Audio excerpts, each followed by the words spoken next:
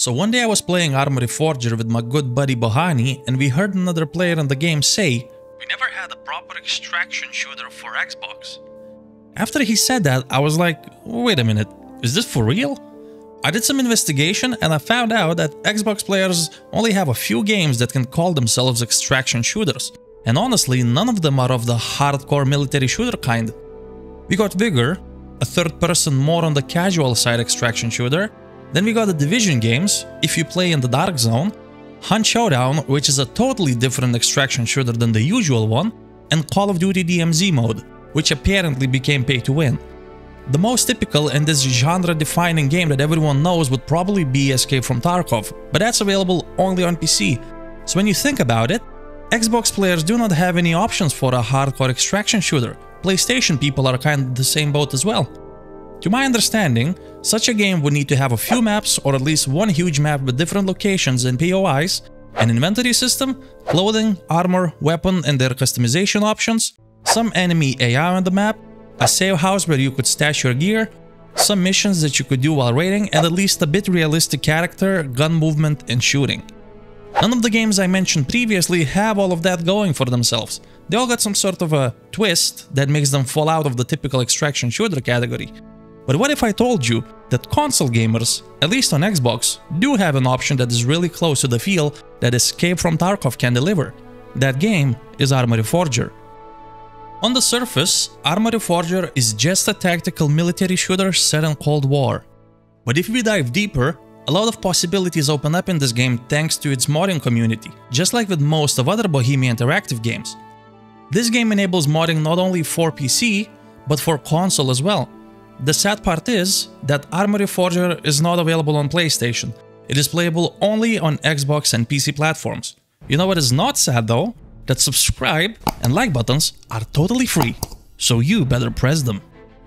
The game also has crossplay, so maybe playing the game with a controller if you're on Xbox is not the best option, because you're gonna be against people on PC with mouse and keyboard. Even though the game is technically just a showcase of what ArmA 4 is going to be once it's released, it is frequently receiving updates and is being improved with each of them.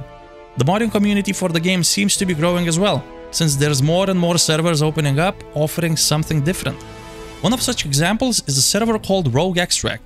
This server completely transforms the vanilla ArmA Reforger experience into an extraction shooter type of game. Since the game in itself is a hardcore FPS, where one or two well-placed bullets usually means the end of you, the addition of extraction shooter mechanics into it easily makes the game have that Escape from Tarkov feeling. So you spawn on an island with just some clothing, map and a pistol. The area you get dropped in is a safe zone that offers almost all the things your typical extraction shooter's menu would offer.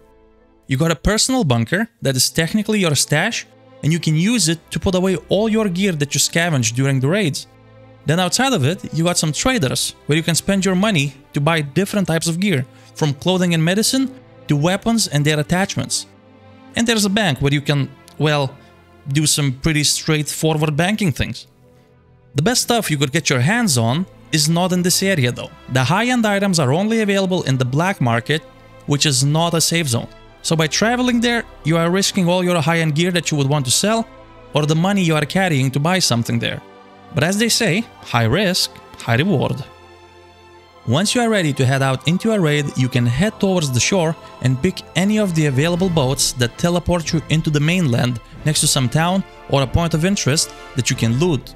But be careful, because most of these areas have some AI NPCs roaming around with M4s that can easily one-shot you, and they probably don't even need to mention the threat of other players. Running through the buildings, you can find some loot in the containers that are usually masked as cupboards or lockers. Unfortunately, I haven't seen any loot scattered around on the ground, so I would suggest that you would thoroughly search through all the containers to make sure you wouldn't miss any of the juicy loot you might find. If you are feeling brave, you can try to take on those NPCs with your pistol. And if you are successful, you're surely gonna be able to get out with at least some basic weapons, military clothing and armor.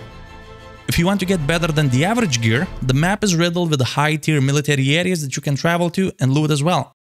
These areas have an even higher number of AI NPCs that will try to get you, and honestly they are pretty smart. AI can remember the last position they saw you, and usually they try to push it.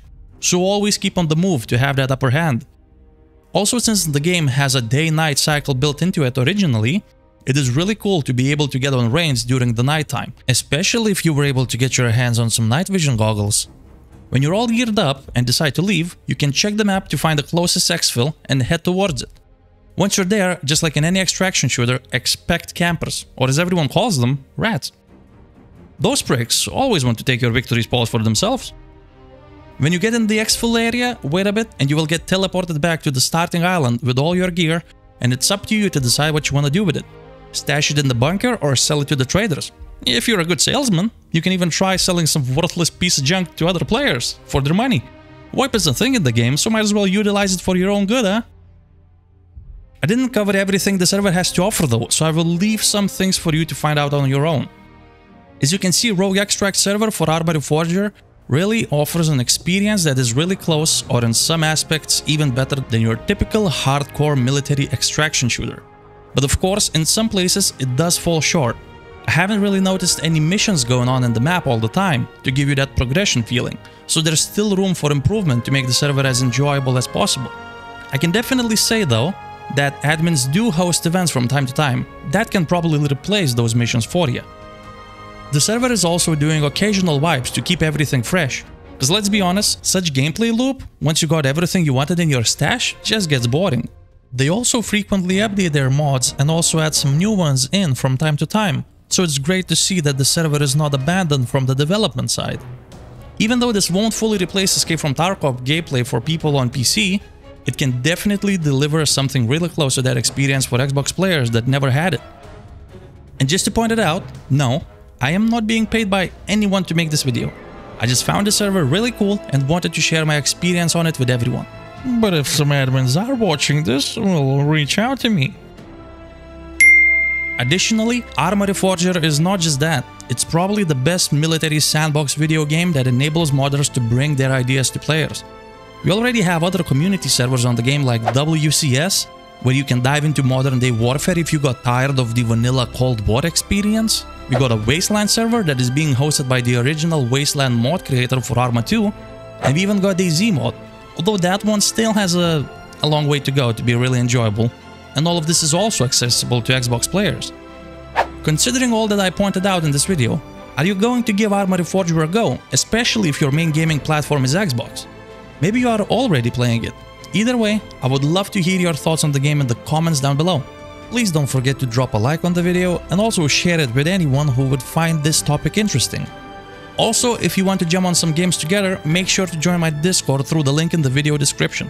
Thank you so much for watching, and I'll see you in the next one.